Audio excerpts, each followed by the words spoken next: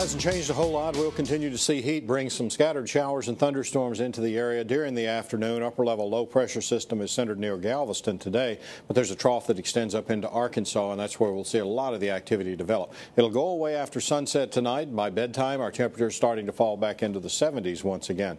In the overnight hours, we'll continue to fall down into the 70s, a few high 60s in there before a sunrise in the morning.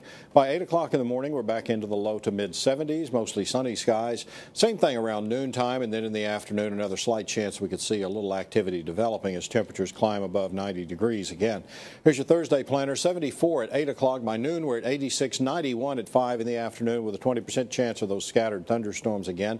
And we'll have 94 on Friday and Saturday. Also on Sunday, we'll see our temperature up to 95, 20% chance of showers and thunderstorms on Labor Day.